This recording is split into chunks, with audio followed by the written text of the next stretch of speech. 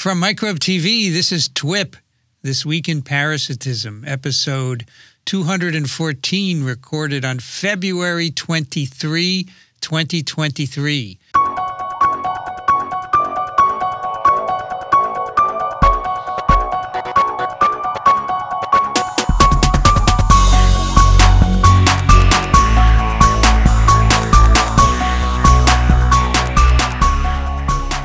Vincent Racaniello, and joining me today from Fort Lee, New Jersey, Dixon Despommier. Hello there, Vincent, and everybody else. Lousy weather out here today, 40 degrees Fahrenheit, overcast, sleet, rain. Just a beautiful day for staying indoors and creating something unusual. Also joining us from 70 miles north of Venezuela, Daniel Griffin. You know, it was 50 miles a minute ago, so I must be moving. Hello, everyone. Plate tectonics. 20 miles, what's the difference? And from Glasgow, Scotland, Christina Naula. Hello, good evening, everybody. It's been a beautiful day today, so for once. Nice. What an international crew we have. Our guest today is from Cologne, Germany. Kay Schaefer, welcome to TWiP. Thank you very much being there to be your guest this evening. I'm very honored. Here it is midnight. It's pitch dark. We have about 7 degrees plus. Yes, I'm happy to be with you tonight. Feeling as usual.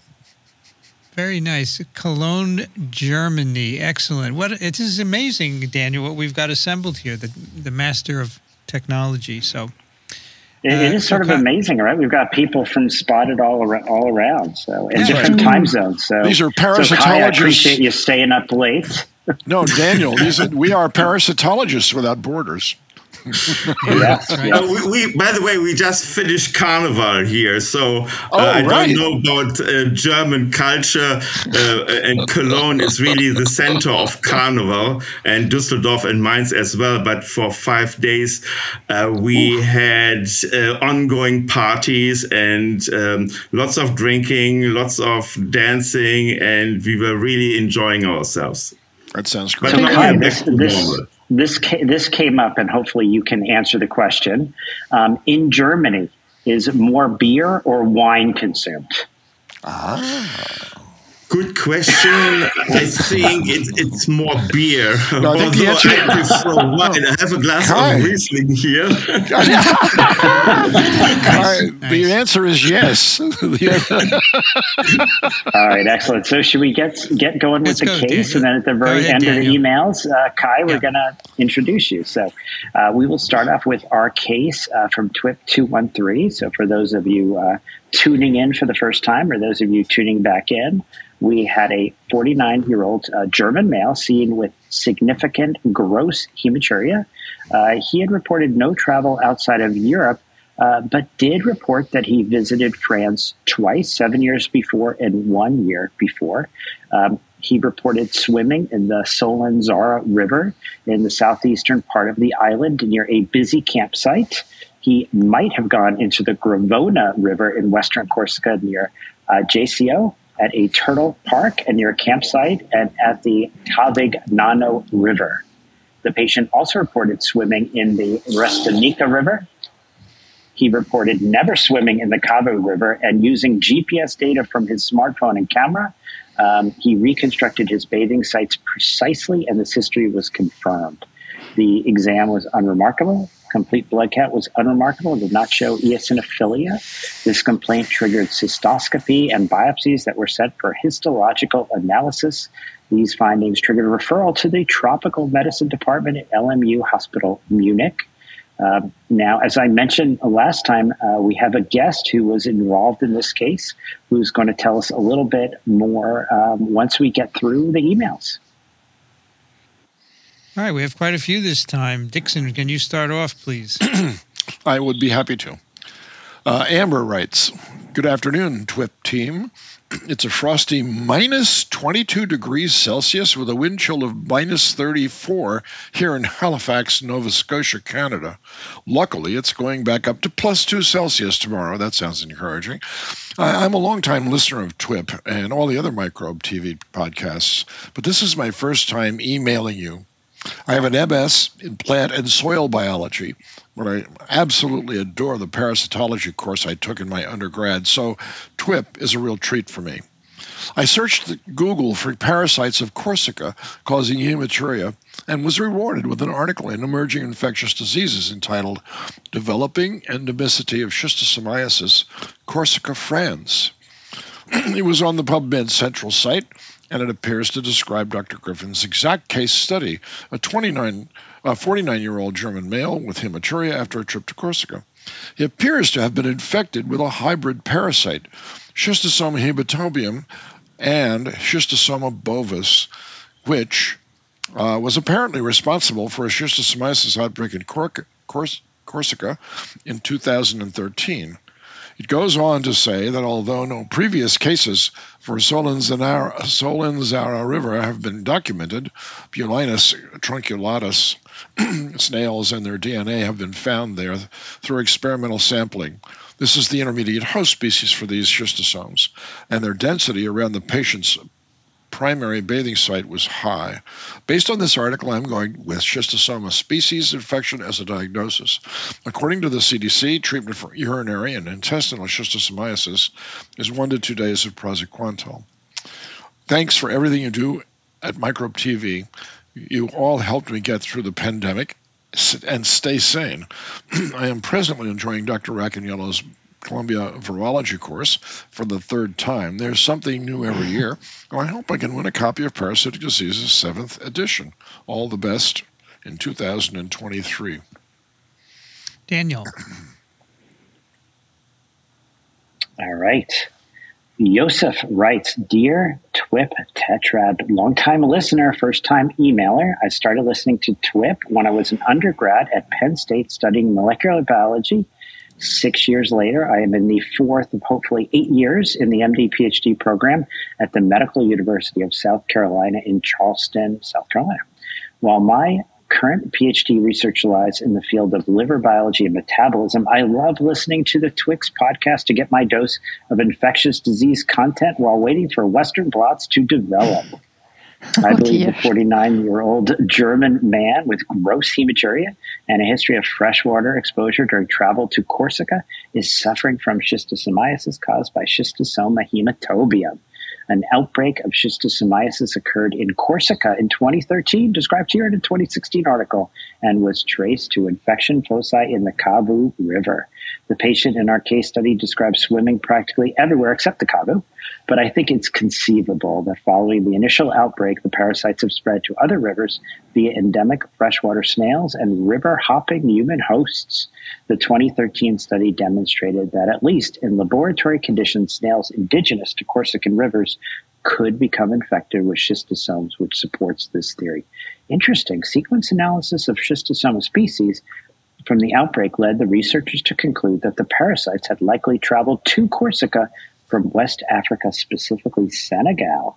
It's amazing what molecular biology can do. The diagnosis could be confirmed by identifying the presence of eggs with a hallmark terminal spine in the urine.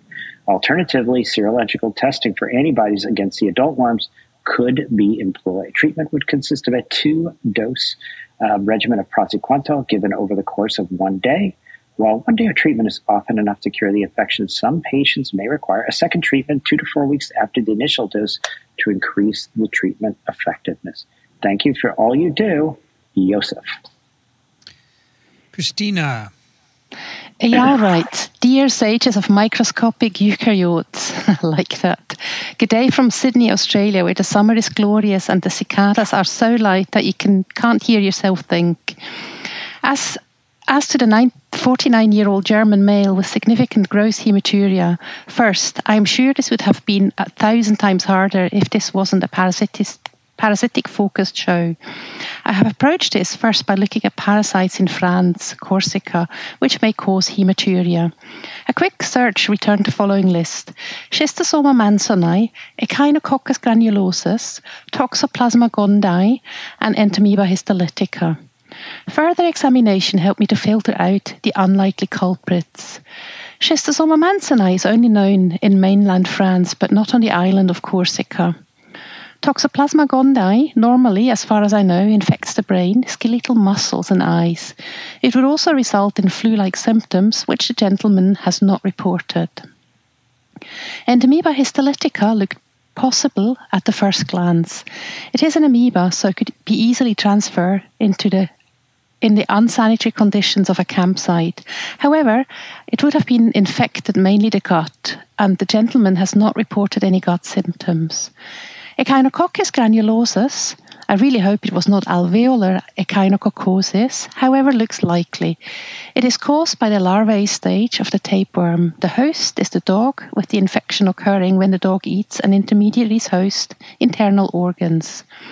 This could easily contaminate the river.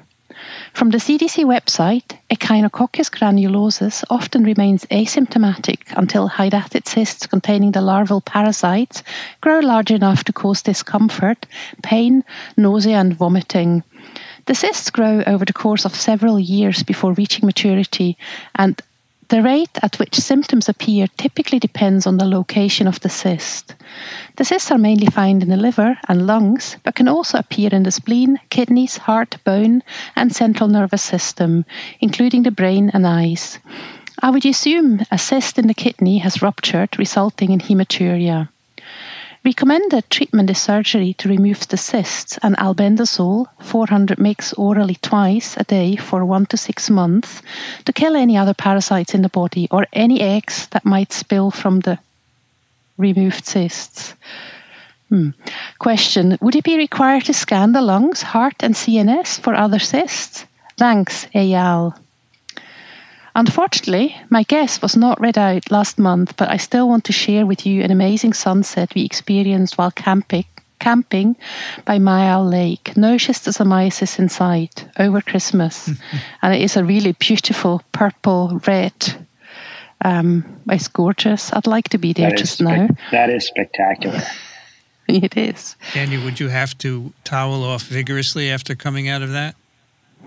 I don't think if there was, if there were no schistosomes in there, it would be all good. Kai, I don't know if you know the joke, but when I went to Lake Malawi with the family, I initially warned them, you can't go in the water because schistosomiasis, the bilharzia.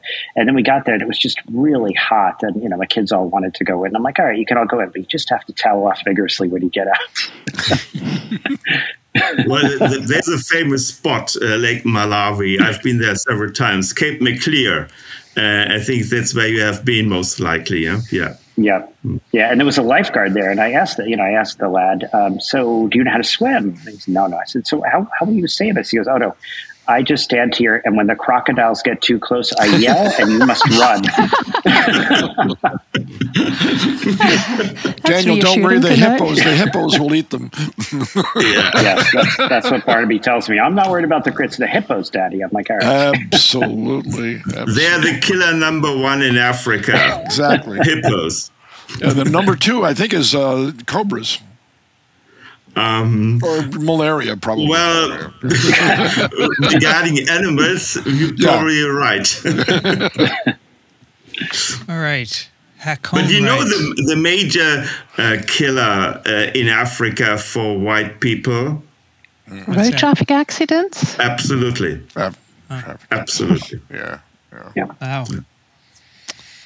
All right, Hakon writes, first-time listener, second-year vet student at UGA on the wildlife disease track with hope to become a board-certified parasitologist following my graduation. Having recently gone down a rabbit hole of reading about Schistosoma hematobium and mouse models attempting to replicate infection in humans, I was actually supposed to be compiling references for a paper on Clinostomum species when I heard urinary tract and Mediterranean region, Corsica, on your podcast about parasites My mind went to this particular trematode. Given this guess, it would be prudent to examine the urine sediment for ova to confirm as well as run a PCR for confirmation. Treatment would be quasi-quantal, assuming it's the same for human medicine. From there, I did a little research to confirm this theory, and I think I may have found the exact case you referenced on the NCBI website and provides a link. Was not aware that hybridization between the human schistosomiasis and cattle varieties hybridized as commonly as this paper suggests. Very cool stuff. Hopefully, I turn this in time for the book. I'm looking forward to meeting some of the TWiP cast this summer at the ASV conference, HackCon. Interesting. All right, we're back to Dixon. Kai, do you have the notes? Do we make Kai do some work? Kai, do you have the emails in front of you? Let me see. Sorry, I just assumed. He's not on the Google Doc. That's why okay. No, that's okay. I'm not sorry. So, all right. Kai, you're off the hook for a while. So Dixon. Dixon next. All right, I'm back on the hook. Back on the hook. Bren writes, aloha, TWiPers. It's 76 degrees Fahrenheit and balmy here on the beautiful island of Oahu. I have just stumbled across this podcast and have decided to flex my Google skills. My suspected diagnosis would be a parasitic infection by Schistosoma hematobium, as its geographic distribution includes Corsica, France, according to the World Health Organization. To confirm this diagnosis, I would attempt to detect parasitic eggs in a urine sample, and if confirmed, treat with praziquantel. Then I would go back to balancing my spreadsheets, as I am not a medical professional. Okay. Bren. All right, Daniel. All right, Marcus writes, hi all. For once I'm not too late. I have previously gone on far too long tangents with these case guesses, but we'll try and likely fail to keep it short.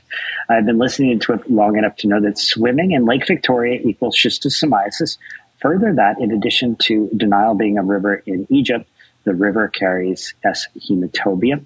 Now, if you are swimming in freshwater in those areas and a while later develop macrohematuria, the answer would be clear, S. hematobium, and possibly squamous cell carcinoma secondary to the infection, unlike other bladder cancers, which are usually urothelial adenocarcinomas. That is a good point there. However, this guy was in Corsica. We don't do human schistosomes. We do have avian schistosomes causing swimmer's itch. In Europe, or do we? Oh, yes, we do. Multiple cases of local transmission and actual outbreaks of schistosomiasis have been reported in Corsica, specifically in Cavu River, which our patient claims not to have entered, but likely also in Solenzara and Restanica rivers, where he did swim. So depending on the cystoscopy and biopsy, treat for schistosomiasis with praziquantel and possibly a bladder SCC with cystoscopy, with lymph node dissection if low grade after radiographic examination. That was squamous cell carcinoma. Hopefully you are well. Thanks for helping me through Tropical Med. Marcus. Christina. Okay, shall I do two because the next one is really short? Sure. Joshua writes, Dear doctors, I will simply guess schistosomiasis again, as a quick Google revealed this disease has recently become endemic in Corsica. My guess for the last TWiP wasn't read, but perhaps I had mislabeled it. In case it is of any interest, I append it below. It's not here, so I wasn't going to read that anyway. But then we have Derek. Derek writes, Hello TWiP, my name is Derek, and as a Floridian undergrad, I might stand out from the usually more qualified submitters. Still, my introduction to parasitology professor sparked my interest on this subject, and your podcast has only furthered it. Speaking of my professor, on the off chance he listens to this podcast, shout out to Professor Paul Sharp. I hope a correct diagnosis can translate into an extra credit point or two. At the very least, remember my name when you're looking for new TAs. Now on to the case. The first symptoms, gross hematuria, tells me that this particular parasite likely targets the human kidney or bladder. I figure the kidney is a more likely culprit as a parasite searching for high concentrations of water, and useful biological material like sodium would likely end up there. Alternatively, bloody urine could simply be a signal that the parasite is targeting another organ and then excretes its egg through the urine of its host. Considering the patient has been swimming around southeastern France and that was the likely cause of infection, I figured the pathogen most likely belongs to the genus Schistosoma. Freshwater rivers likely have freshwater snails, and freshwater snails likely have schistosoma ready to bury themselves into the skin. Googling schistosoma bloody urine tells me that the most likely schistosoma that causes bloody urine and a lack of other symptoms is S. hematobium, otherwise known as the urinary blood fluke. This nasty little guy targets the various plexus, a concentration of veins, venous plexus, a concentration of veins, around the urinary bladder, and released eggs travel to the wall of the urine bladder, according to Wikipedia. My first qualm with this diagnosis was that this particular patient has visited rivers, which in my head are usually fast-moving and not snail-friendly. Searching pictures of these locations dashed these worries, as there seem to be locations with stagnant, snail-friendly water. This all seems good, but to double-check, I googled S. hematobium infections in France. Guess what popped up? According to PubMed and the European Centre for Disease Control, cases of S. hematobium are not unheard of in, drumroll please, Corsica. In fact, from June 16, 2014 to June 4, 2015, this trematode caused a ban on swimming in the rivers in Corsica. While the ECDC reports that Blinus snails in multiple sites all tested negative for S. hematobium in the summer of 2014, I wouldn't be surprised if the pathogen has reared its head once again in Corsica at the time of our unfortunate patient's trip. Urological examination will likely result in observable eggs, and serology examinations, for example ELISA, will also likely point to whether S. hematobium is truly the culprit. Treatment may include an anti-inflammatory to alleviate symptoms and likely praziquantel. Enough fun parasitology, time to get back to organic chemistry. And he lists a few references. Jason writes, greeting TWiP hosts. It's a brisk 6 degrees Celsius in Seattle as I write this.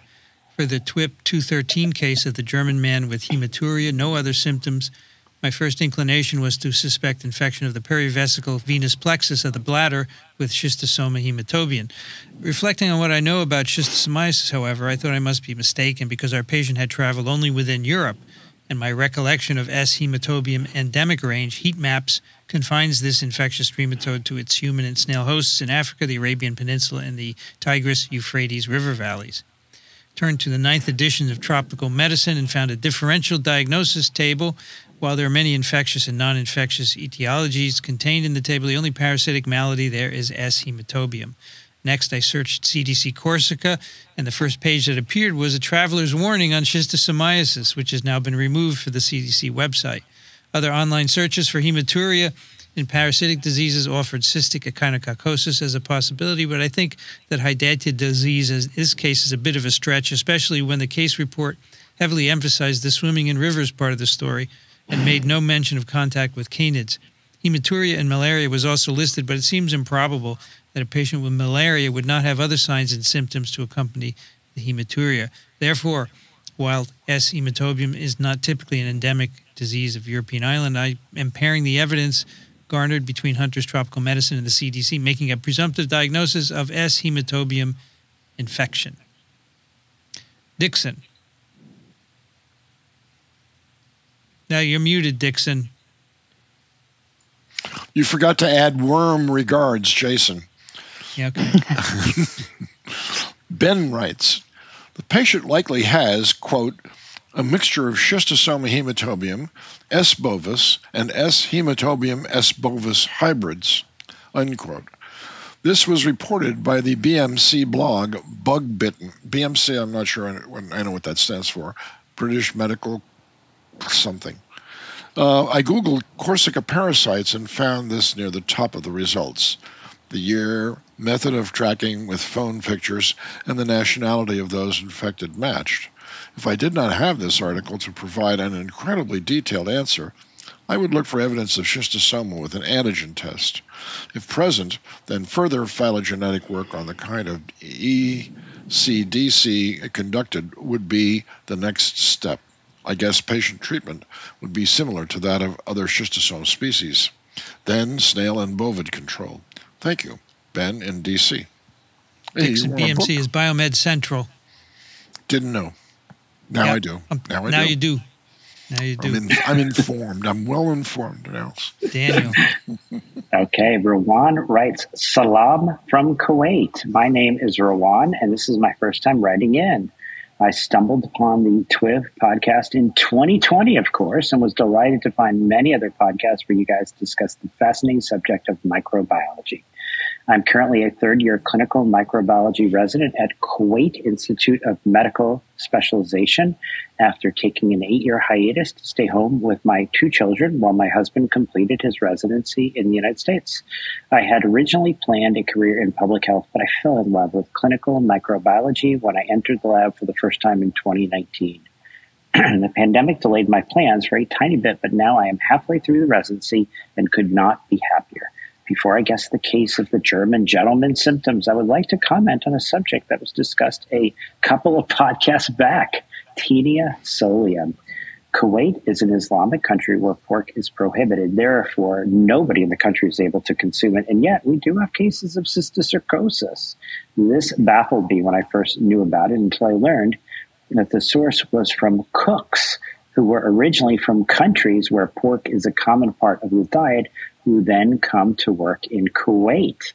Now moving on to the case. Hematuria of parasitic origin will always raise the flag of Schistosoma hematobium in my mind, a parasitic infection caused by swimming in freshwater lakes. A case report from 2014 reported the autochthonous infection of a young boy by Schistosoma hematobium after swimming Corsica, France. The distribution of this parasite naturally depends on the ecology of its intermediate host, the Bolinus snail.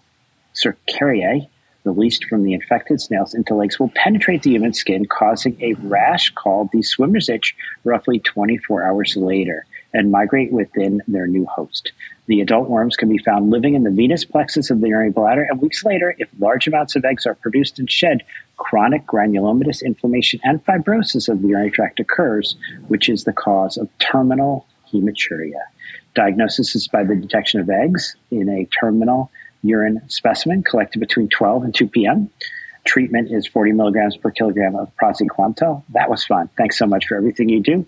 Rawan Dashti, Kuwait. Christina. Maria writes, Hello TWiPers, my name is Maria. I'm an infectious disease clinician working at a small community hospital near Buenos Aires in Argentina. I started following the podcast a couple of months ago, and I'm slowly working through the early episodes as well as listening to the new ones as they come out.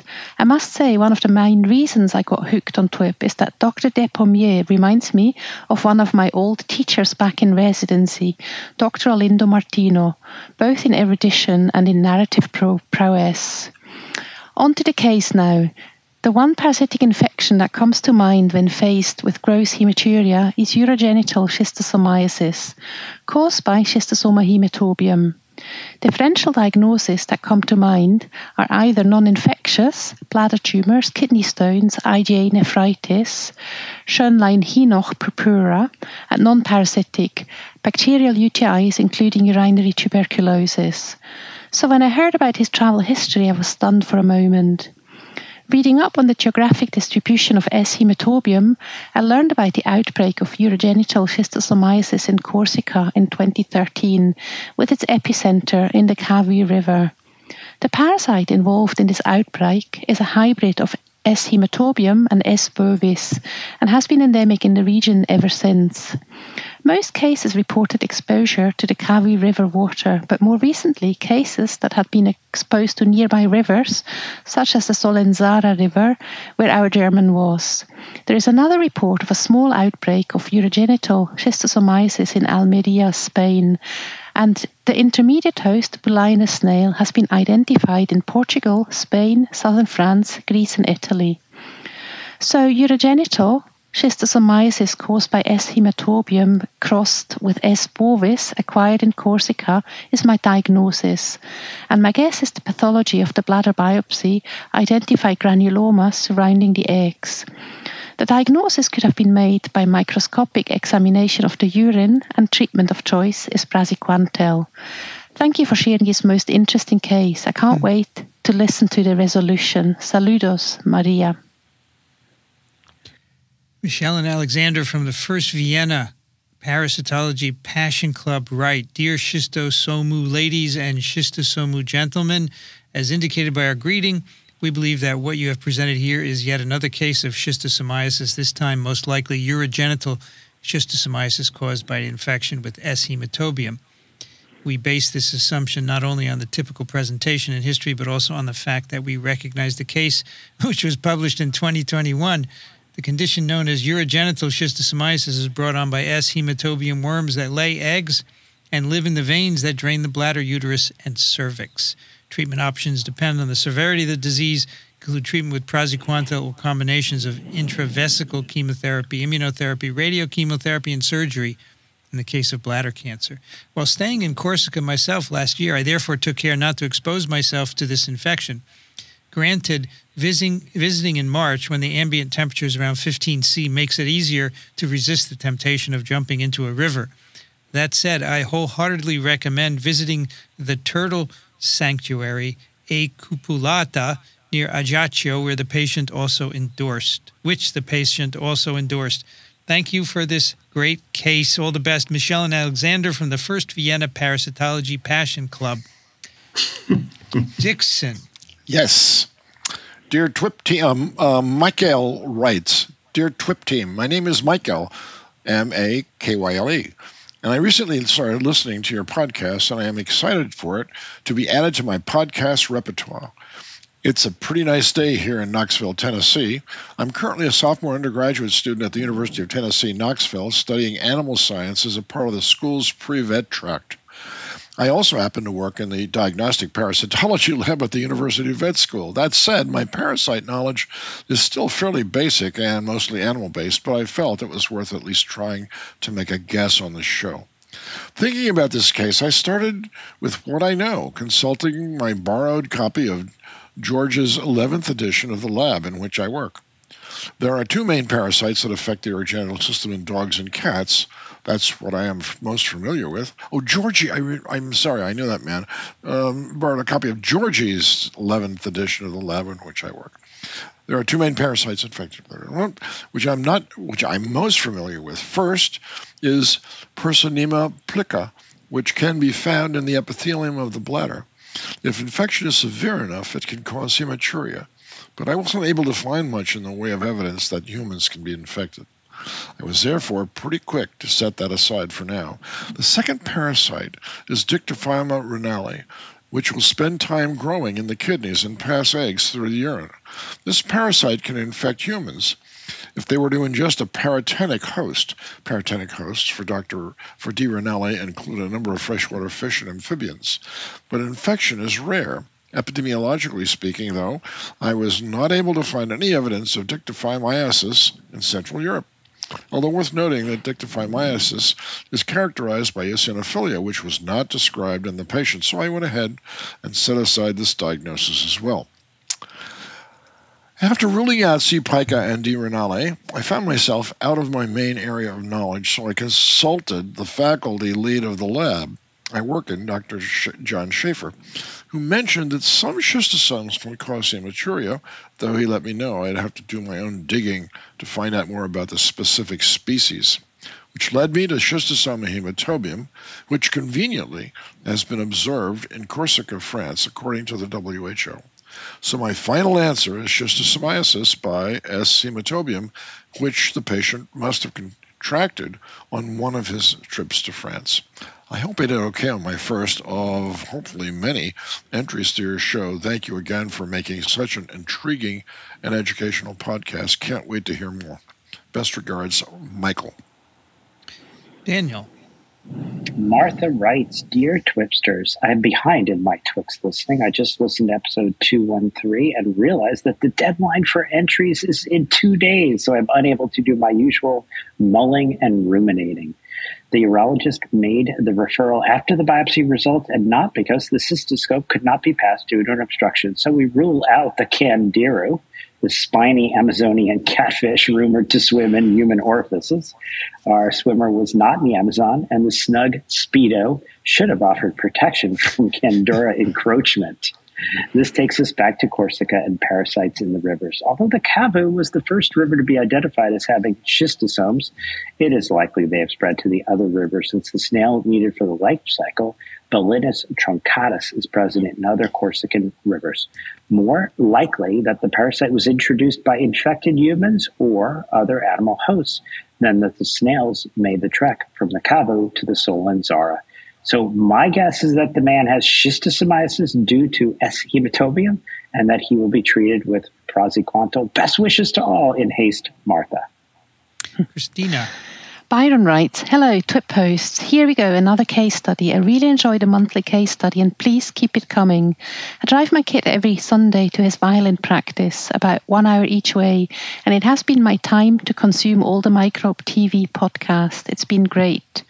Thought process. It appears it is the cystoscopy and biopsies that sealed the diagnosis. So diving into the procedure, cytoscopy and it is endoscopy of the urinary bladder via the urethra. So the biopsy was done from either the urethra or bladder. Next step, Google search parasite causing hematuria.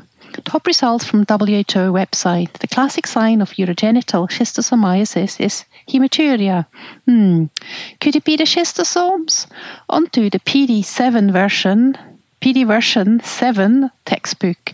It has been suggested that cases of hematuria might go back as far as ancient Egypt, caused by S. hematobium. The textbooks also mentions chronic schistosomiasis can develop hematuria as well as symptoms that mimic urinary tract infection, among other clinic presentations. So far so good. Everything is pointing to S. hematobium as the culprit. But one more thing, epidemiology. The patient had stayed in Europe the whole time. Does that match up with epidemiology data? Further reading in PD7 showed S. hematobium is prevalent in most part of the Middle East. However, an outbreak of S. hematobium was also reported in Corsica, France. That was most likely initiated by an infected individual from Africa. She had migrated there. The small print in the text refers to papers published in 2011 and 2014, and the patient mentioned travel history to Corsica 7 years ago. Not sure when this is the case, but 2014 plus 7 years could be circa 2021. Seems reasonable. Here we go.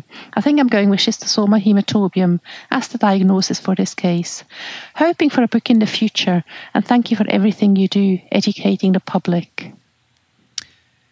Christopher writes, hello, TWiP malacologists. Could it be possible that the patient presenting with hematuria is one of the people infected with the schistosoma hematobium bovis hybrid that occurred in Corsica, France? This hybrid is capable of causing hematuria as the eggs make their way from the venous plexus of the bladder where the schistosome adults live in the lumen of the bladder. This hybrid also seems better than its parents in infecting each respective snail host, suggesting that it has the potential to outcompete its ancestors out of the water. Quick, short course of prazi should do the trick. Dixon. You're muted. Yes, sir. I just unmuted. I noticed that. Gina writes, by the way, I meant to ask you, Vincent, do you know what a malacologist is? I do not. I didn't think you did, the way you read it. It's a person who studies snails. Cool. Yeah. Very cool. Yeah. Thank you. You're welcome. Gina writes, I'm sorry, but my best guess is schistosomiasis again from what meager research skills I have left. Tell Dixon how much we liked office hours with Dixon and Vincent. Let me tell you, Gina, I enjoyed it more than you did, and I think you enjoyed it a lot, and I think Vincent did too. We're probably going to do it again sometime. Daniel, you're next. Yep. All right. That was a short one, so I will jump in with Kimona writes. Hello, Kimona.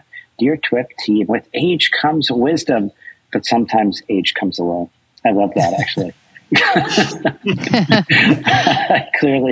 I clearly struck out on the last case, and I'm hoping to get it right this time. But what are the odds that this month's parasite is from the same genus as last month?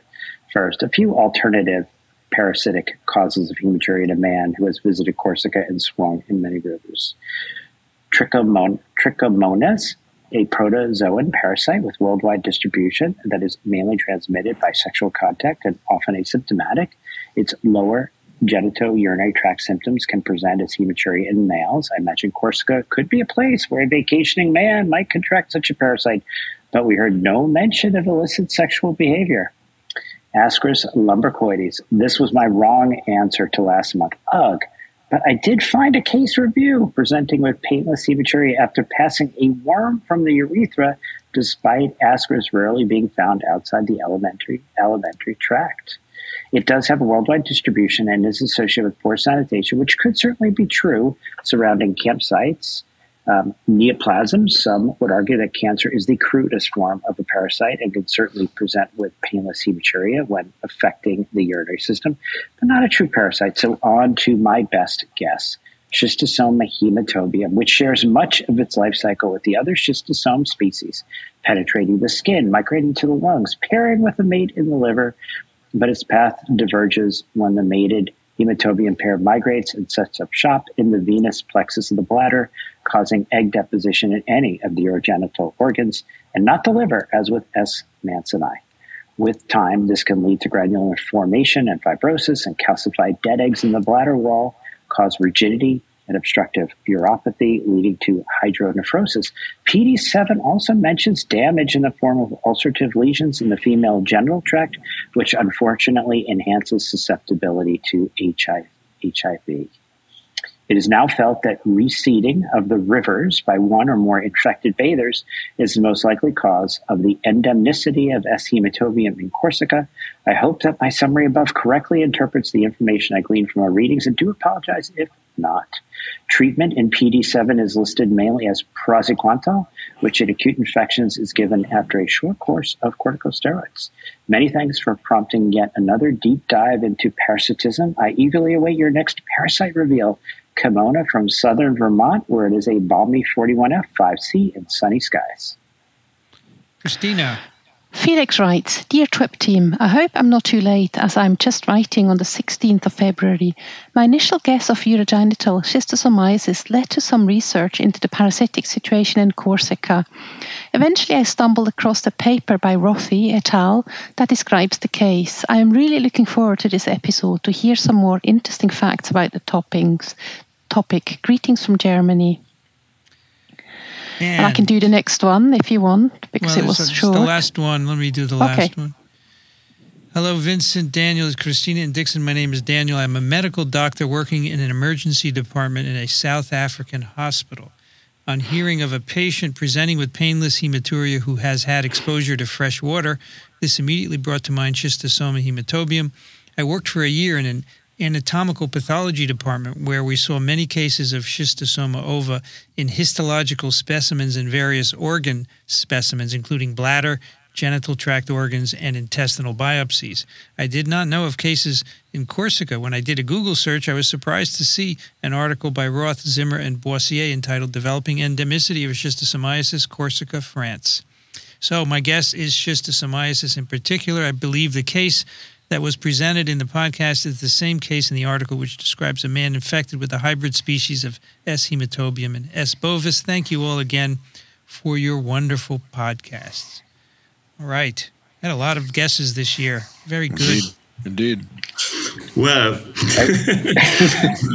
the reason why I selected this case was that, as you know, we got the intermediate hosts there already, but we get more and more immigrants coming to Europe, and most likely the Schistosomiasis hematobium, Schistosomiasis bovis was introduced by West African immigrants, most likely from Senegal. And when I was based at the London School of Hygiene and Tropical Medicine, Professor Maybe said, medicine is based on probabilities. And 30 years ago, I would never have thought of contracting schistosomiasis in Corsica. But the times have changed. And nowadays we see schistosomiasis in Corsica. We have dengue fever in southern France. We have chikungunya in Italy, in Ravenna area. We have had that. And of course, malaria in Greece and other parts. So due to an influx of immigrants, but also due to global warming, tropical infectious diseases, are coming to our regions, and it is of major concern also to the doctors. And I was based myself for many years in Malawi. Actually, I did research on schistosomiasis hematobium. I compared different ELISA techniques. That was in 1982 in the Malamulu Mission Hospital, where I was based. And then I finished my studies in Berlin and went to London, and afterwards did some research on visceral leishmaniasis, my PhD project in Kenya. And then I returned from Kenya to Germany. I was living there for 4 years in the bush, and I got spoiled. I published a lot, and I got spoiled, and somehow I didn't fit anymore in a hospital or a practice. I am a free spirit. And then I founded TWiP. It stands for Tropical Medicine Excursions, because what were my assets after having lived for so many years in Africa? I knew about Africa, about how to organize things. I knew about tropical infectious diseases. So I invented TWiP in 1995. What my idea was that due to global warming, due to many other things, there was a growing need also to teach healthcare professionals on clinical tropical medicine in the tropics. So I selected 3 different countries, all English-speaking countries, Ghana, and Uganda, Tanzania. Initially, there was also Kenya involved. And my group is maximum 13 healthcare professionals that come from all over the globe. And for 12 days, roughly 12 days, we travel into the endemic regions. We go to visit hospitals. We attend ward rounds. We do field excursions, laboratory manuals, and lectures in English, so that they get an approach to tropical infectious diseases. But they also see how diseases develop, So also we visit a freshwater lake, or we go on to see a national park where we see the animal reservoir for sleeping sickness. So it is a round-trip excursions. The main objective is that they get clinical experience, but at the same time they see also a bit of the countryside, and they see also how diseases develop. And I do that for more than nearly 30 years, and it is ongoing, and I still love what I'm doing. Shows. So our listeners probably know that I've actually traveled with Kai a couple times. I spent some time with him in Ghana, and then recently, after spending some time at the clinic in Bududa, I met up with Kai actually at the Cerrijos guest house, right where I was recording some of my episodes before I left the clinic in Bududa and ended up traveling around. But So this case, I think we kind of have some emailers who kind of got it correct. What do you think, Kai? Do you think it was actually the case of schistosomiasis, the hybrid? Yes. Well, this is also pretty straightforward. I mean, from publications, we know that this trematode is already endemic in Corsica, and seeing or reading someone who has been to Corsica for some weeks and has no other symptoms apart from macrohematuria. Yes, it is very likely it is schistosomiasis hematobium, and it also was confirmed.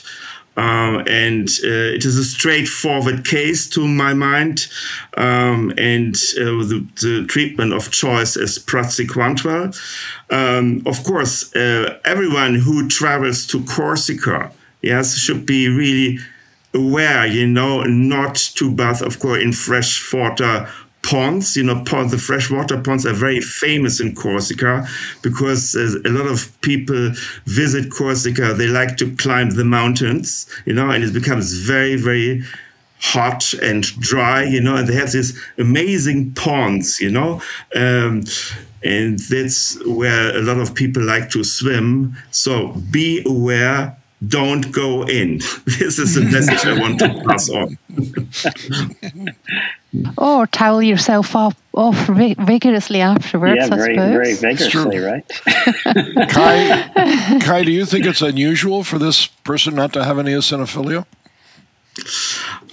Well, as we know, usually you got eosinophilia, but there are always exceptions to the rule, and we have to take it as it is. But I would, in such a case, with such macrohematuria, so heavy infection, I would suspect eosinophilia.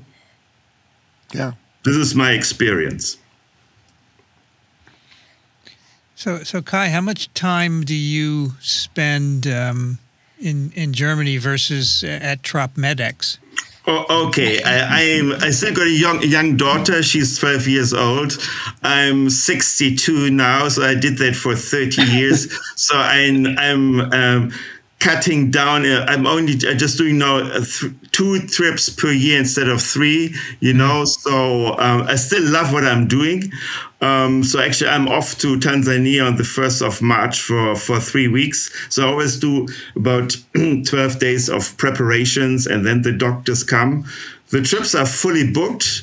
The thing actually is that's very striking, since I'm doing it for that long. Now the children of the medical doctors join my trips, which I think it's a great idea to show young people what life or what medicine is out there. I think for a 25 or 26-year-old chap, to see a different world, get a different medical experience, and it broadens his spectrum for the future. So to answer your question, I spend now more and more time in Germany, in Cologne. It's my home, it's my base. I'm happy there. But I still love Africa.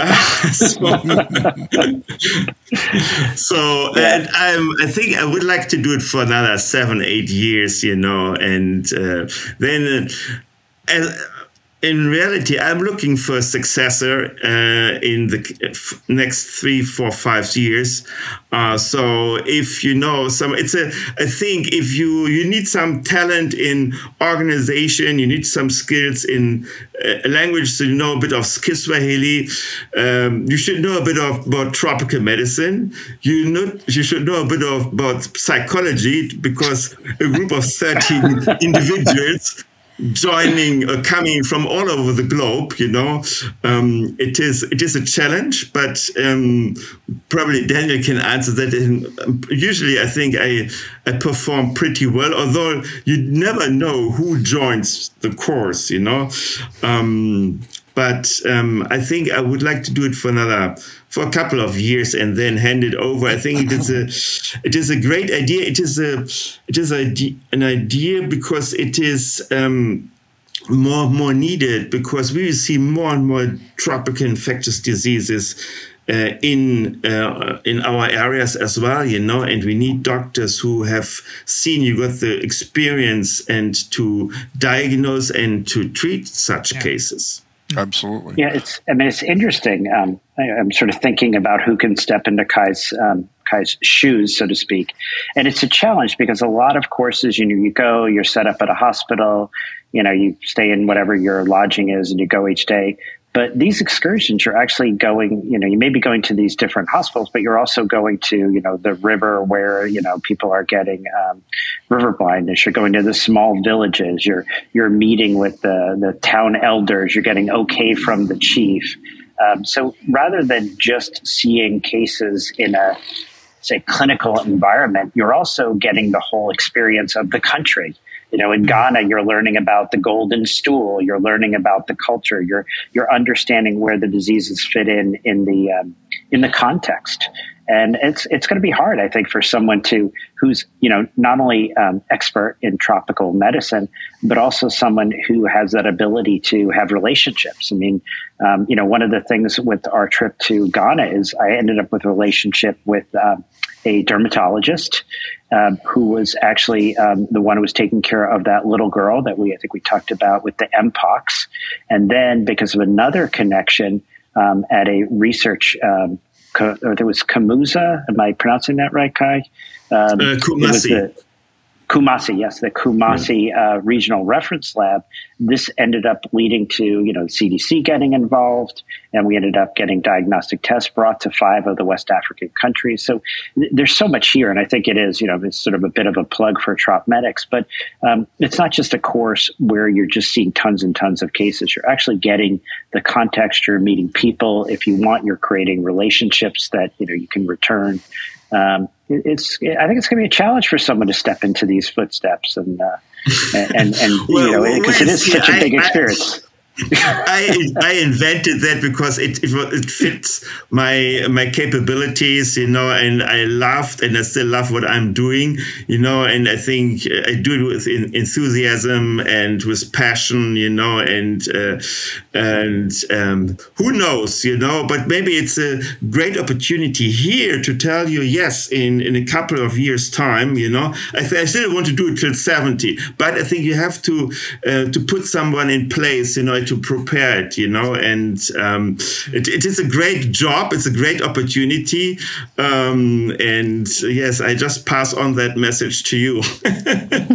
Well, I think our audience, right, is full of people that would love this kind of, they love parasites. They'd love to actually see cases in the context. So, yeah. Yeah, it is also, you get a cross-section of the healthcare system. This is also very exciting. So we see government hospitals, so we see we see also research centers, we see different institutes and mission hospitals. So you get a cross-section of the healthcare system, and you see how diseases develop also. I think that's also what strikes people, they won't forget it, because they have seen it live. Right. That's right. That's right. Kai, do you think you could... How did you meet Kai? Sorry? So it was... actually, Dixon, you go first, and then I'll jump in with it. Yeah, I was just going to suggest, Kai, that we've got a lot of books that need to be given away, and wondered if you could use them in your group. Free, absolutely free. The book you sent me, Daniel. Yes, did you get the book? Yes. Well, that may be an opportunity. You mean that I sent you the list of my participants, and then you sent the books to them? Yeah, actually, the last couple trips, so the Uganda trip and the Ghana trip, actually, we ended up sending books to most of the participants, because once they, that's great. It's interesting. Great. You send it ahead of time, and they're like, I don't know what this is, but then they come back from the trip and they're just full of all this excitement, and they want to learn more. And I'm getting WhatsApp messages. Where's my book? It hasn't shown up yet. My friends in Luxembourg have their book. Where's mine? So it's nice to see. Now they come away excited. What I could do, Daniel, if you like, and I would ask my participants first, that I send you the list of the names and email addresses of my participants to you, and you send then your book. Or was that your idea? Either way, however it works for you. Yeah, I will think about it. I will think about it. Yeah. Okay. Right. Christina, you had a question? I want to know so how you Vincent, guys you're met. asking how I met Kai. So it was interesting, right? I had heard about this program, and I'm I guess sort of a medical education junkie, as people probably know. You know, my MD, my PhD, my tropical medicine. And so I heard about this and initially was trying to get involved. And then I ended up going to Ghana and arrived a little bit early because I wanted to go to the University of Ghana School of Medicine. I wanted to meet with the dean. We had sent them books. And then I met Kai there in Accra. And it was so funny because the first night I'm meeting Kai and the group, and that was actually when Aisha comes over, just as I'm meeting Kai. And Aisha's like, I think we know each other. But we're, of course, wearing our masks, you know. Yeah. And she takes down her mask, and she's like, Daniel Griffin, like from Thailand. I'm like, Aisha? So yeah, we met in Accra, Ghana was the first time. And then we kept in touch, and yeah, we just were together again in Uganda. Cool. Very good. Well, anything else? We can give away a book now, if you'd like. Well, we could maybe talk a little bit about hybridization in schistosomes, because that is really quite interesting. Although I didn't really prepare for a scientific discussion. But it is interesting. Yeah. I just returned from Malawi just a month ago, and I actually had the opportunity to speak to Janelisa Musaya, who was just preparing for a field excursion with her lab, and they were actually going to collect snails and samples of schistosomes just to establish what kind of hybrids are out there, just a kind of an epidemiological survey. So I think that'll be really interesting to find out, you know, if these hybridizations occur more commonly than we think they maybe do. So we should say something about why people don't get Schistosoma bovis, although there have been some rare cases. But now, because it's hybridized with one we do get, it sounds like a permissive versus non-permissive host. It somehow, hybridization with Schistosoma hematobium allows Schistosoma bovis to now gain entrance into the human host. And that's a quite different situation than the viruses have when they jump from one host to another. But it's very interesting to think about what the factors might be that would allow the entry of the parasite into the host. And not only does it go into the host, it infects the host. It establishes a real infection. And hybridization enhances infectivity. Yeah. And it enhances virulence, and it also accelerates secarial maturation, you know. That's interesting. Somehow it triggers off the infection even more. Right. So we can actually do those experiments now. You can transfect these animals, right? And find out which of the genes are really important for hybridization and infection. Yeah. That's exciting stuff. Is it stuff. that the Cercaria cannot penetrate, or do they get stuck? Because I know the duck schistosomes in Loch Lomond, you know, you can get swimmer's itch, but the infection doesn't progress any further. So I wonder if there's maybe an arrest somewhere in the migration. I have no idea. So S. bovis does penetrate the skin, but it stops just like the other non-human schistosomes, right? But apparently it gets the go-ahead once it's hybridized with a known human parasite. Yeah. And, you know, it's interesting. We should all come together like this on this subject, because I received an email recently from a friend of mine down at the University of Georgia. We had one of the students from the University of Georgia write in with a guess. One of the world leaders in schistosomiasis research, Dan Colley, has just announced his retirement. So my friend, Donald Harn, I used to contact with at Harvard, who then went down to University of Georgia, said, just informed me like yesterday, I think, that Dan Colley will no longer be a laboratory giant that he has become. And I know that he was very interested in situations like this of non-human parasites hybridizing or getting together in some way that we don't know about, And imagine where the hybridization occurs, right? It doesn't occur in the human. It probably occurs in the snail. All right. Mm-hmm. So the snail host contains all of these unusual stages of this parasite, and you can just see the chromosomes and the genes trading back and forth between the S. bovis and the hematobium inside of a bulinus snail, and then out pops this different Cercaria that can now, taste human flesh as well as beef. Yeah, and also they have a wider host spectrum, also. Yeah, that must be right that's too. also, yes, it's also an issue, So you got more hosts. Can the hybrid that infects humans go back and infect cattle also? Is that true? Do we know? So will eggs from this hybrid from humans produce Cercaria that can then penetrate back into cattle and, sort of spill back, as they would say in virology, I guess, right? Yeah. We don't know. No, we don't know. So I don't know. I don't know. Maybe one of our listeners knows. They'll email in.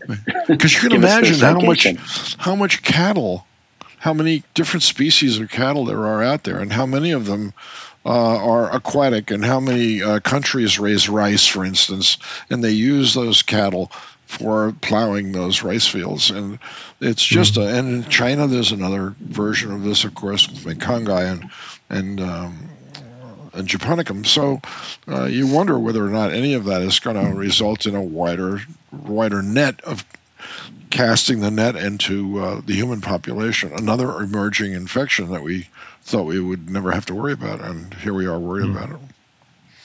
Kai, do you know whether these hybrids can now infect both the different snail species of these different species? Because that would also expand the kind of the geographic range where they can go. Like rats and things like that. I don't have any data on that, but why not? I think it's possible. Yeah. I can see a lot of summer research projects. I'll say. Yeah, exactly right. And just when you thought you understood what a species was, yeah, this challenges that concept very much so. Yeah. All right, are we ready to give away a book? We are. Folks? The drummer is about to roll. We had 17 guesses. And I'm going to pick a random number. Let's see. Number 14. 14 is... Kai, you should join the show. Get the system. You have to join the show because your laughter is infectious. So, Christopher from the University of California, Berkeley. And Christopher, right. send your address, Vincent@microbe.tv. And, say hello to your professors. I've published a bunch with those guys. So. Actually, that's the wrong email. TWiP@microbe.tv. TWiP@microbe.tv. That's right. And I will ship you out an autographed copy. And now, Daniel, do you have anything else for us? Are we going to be out of cases there are some cool emails here, but I guess we'll hold them for later. But I do have another case. All right.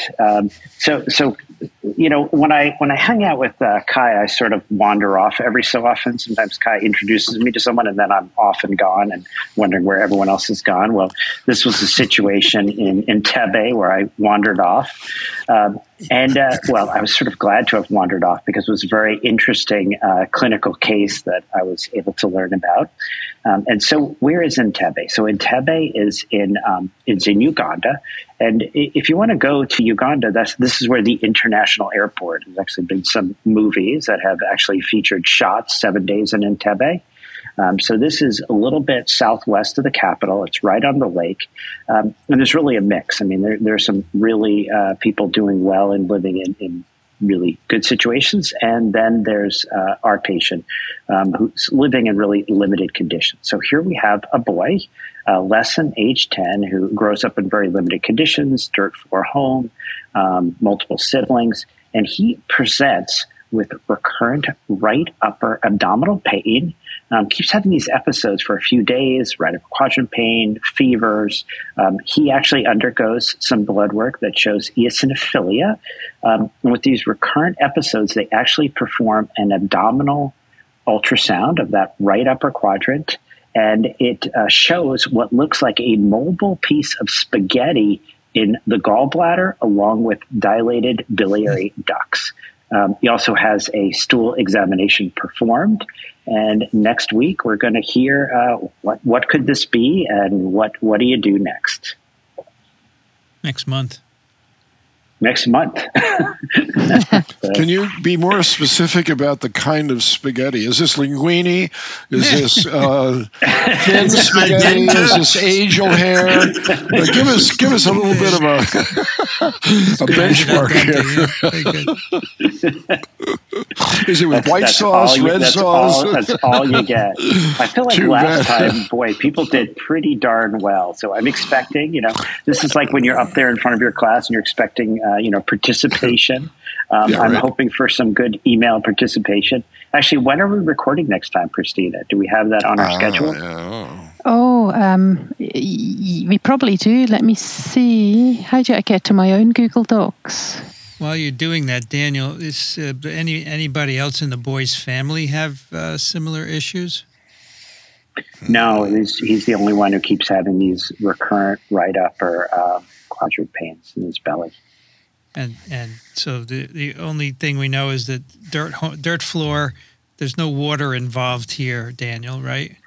It's interesting. He does. Entebbe is right there by Lake Victoria, so there's a lake nearby, but we're not getting any of that in our history. Okay. Is abdominal not distended or abdomen distended? Do we know? Or should I ask? It is. No, I think it's okay to ask, and I'll throw another clue in there. He does have a pretty distended abdomen. Okay. And he does appear a little younger than stated age, though. Right. I don't want to give too much away. I was just about to ask if he's maybe stunted. Yeah, there appears to be some stunting. So maybe this little bit of spaghetti is not the only spaghetti that's causing him some trouble. Any jaundice? Any jaundice? I feel like you got enough there, Dixon. In other words, just shut up. Yeah. Okay. Meanwhile, I find the date. I think, Daniel, you noted it down as the 3rd of March? No, the 23rd of March. Sorry, because you write your dates the other way round from us. So I got that muddled up. So the 23rd of March or thereabouts. Okay.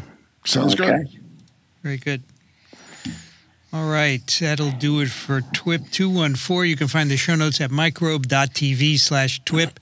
You can send in your guesses to twip@microbe.tv. And if you enjoy our work, consider supporting us so that we can continue. You can go to microbe.tv/contribute. Our guest today, Kay Schaefer from Tropical Medicine Excursions. Thank you for joining us, Kay. Thank you. Thank you. Thank you, Kay. Thank you also for staying up so late. See you. You take care. Be safe. Feel gemütlichkeit. Feel gemütlichkeit. But don't leave yet. Don't leave yet, please. No, don't leave. Okay, Daniel Griffin is at Columbia University Irving Medical Center, parasiteswithoutborders.com. Thanks, Daniel. Hey, thank you. And everyone be safe. Dixon Despomier, Racaniello.org, thelivingriver.org. Thank you, Dixon. That was great. I love this international flavor that we've developed. It's fantastic. It's really good. And Christina Nowlas at the University of Glasgow. Thanks, Christina. Thank you. This was great fun. I'm Vincent Racaniello. You can find me at virology.ws. I'd like to thank the American Society for Microbiology for their support of TWiP and Ronald Jenkins for the music. Who's going to do our sign-off today? I think our guest should do it. It's my turn, right? No, actually, Kay, you got to do it. All right, but you have to. It's Daniel's turn. All right. Vielen Dank für alles. Es war mir eine Ehre. Und ich hoffe, wir sehen uns bald wieder. It was an honor, and I hope I see you soon again. Okay. All right, Daniel. Thanks for joining us. We'll be back soon. Another TWiP is parasitic.